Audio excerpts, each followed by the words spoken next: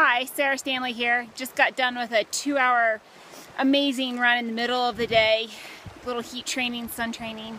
You can see I have my Bloodwater shirt on, running a 100-miler again for the 4th time in August.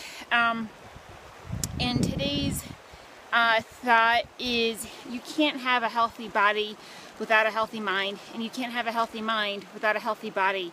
So many people I encounter assume and believe and think that wellness is very singular. It's A or B, or C. It's not all three together, but it really is the mind, body, and spirit. What you feed your soul, what you feed your mind, and what you feed your body. So I would encourage you to really think about what you're feeding all three of those things, literally and figuratively, listening to good music, hanging around good friends, and putting good food, good drink into your body so that way you can prevent disease and help your generation, your family, but then the next 5 to 6 generations. That's why healthy living is so important. At Sarah Stanley on Twitter, sarahstanleyinspired.com. Cheers!